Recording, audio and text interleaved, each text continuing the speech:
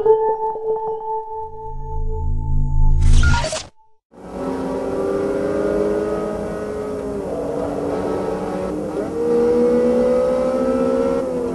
2002, I got a call from a friend of mine who I'd worked with before, Andrew Cortez. He was just starting up the Forza 1 team, and I was racing professionally that year. And I'd had a few bad crashes, and I just got this call out of the blue. I'd worked on networking before in the Windows team, and he asked me if I'd come and help consult on the racing and do the networking in Forza version 1. This game really brought me back to Microsoft because it gave me an opportunity to help work on a game and make sure that it was accurate and a good tool, not just for playing a game and having fun, but also for becoming a better driver. We have some very enthusiastic people on the team. David Guyrock, our physics developer, is very enthusiastic about making the physics system run perfectly, and I was able to give him feedback on what systems are working, what systems aren't, what things need to be added in order to make the car handle properly, and what parts of the physics engine are important for racing and what parts aren't as important. So he was able to focus on the most important parts. There are lots of things that separate Forza. To me, the important one is the physics engine. When I play a racing game, any racing game that's not PC-based but console-based, I'm not learning anything about driving. I'm not becoming a better driver. To me, they're just like flying a camera around a nice track because the physics just aren't real. You're going 200 miles an hour around a corner that you couldn't do 80. The grip model isn't right. The car handling isn't right. It looks fast. It feels good, but it's just not real. If you drove like that out on the street, you would wreck your car every time. And there's been people who've done that. If you drive like you drive in Forza, legal won't like you me saying this, but if you drive like you drive in Forza, you'll be driving correctly, and your car will pretty much handle the way that Forza, shows you your car handles. Part of racing that doesn't translate well to a flat screen is the fact that you need to be able to look 180 degrees into corners.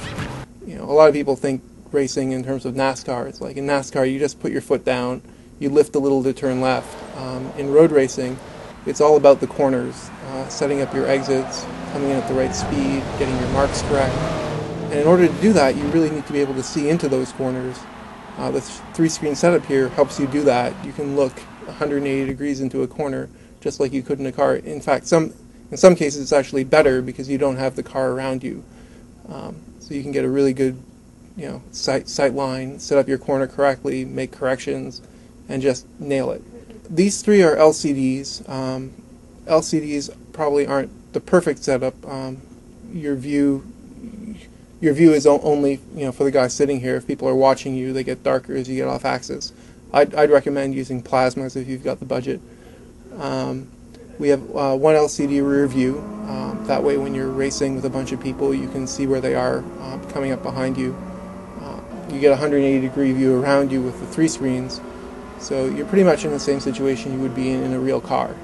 This seat actually is produced by a Canadian company called VRX, and it's the best racing seat I've ever had for a video game. There's a butt kicker, which is a vibration generator mounted underneath the seat, so we kind of worked with them in the game so that vibrations from the road you can feel in your butt, so you know when the back end of the car is kind of sliding a little bit, and you can make corrections and adjustments based on that.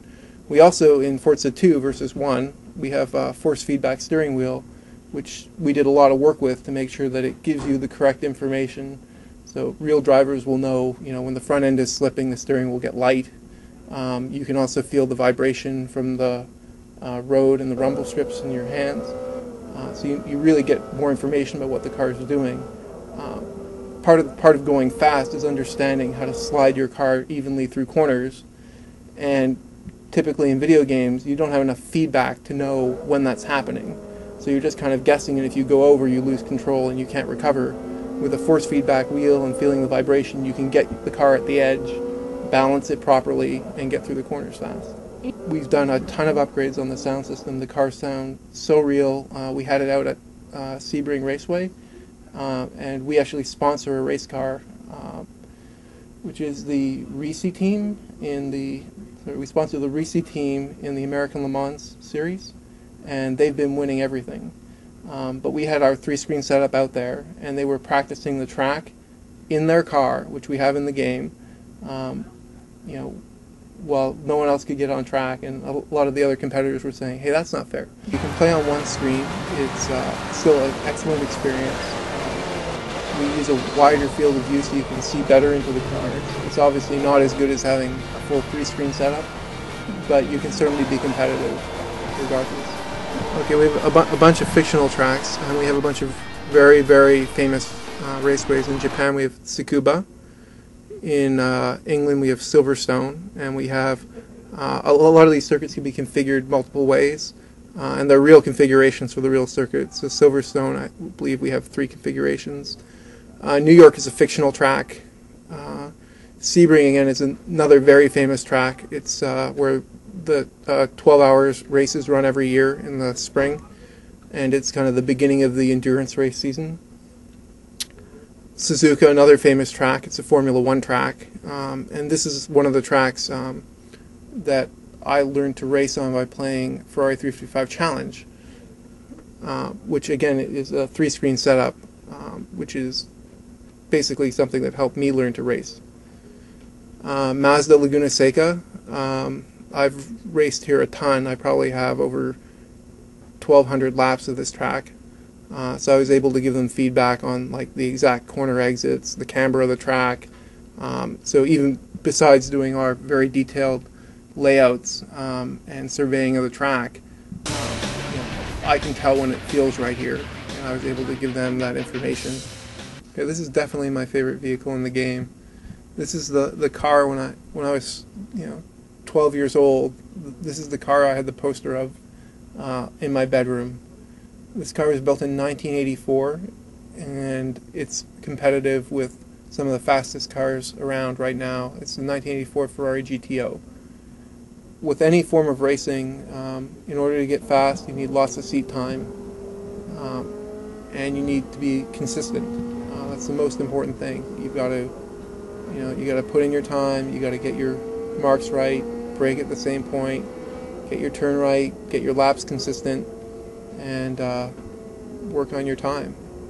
Okay, now we're going to race.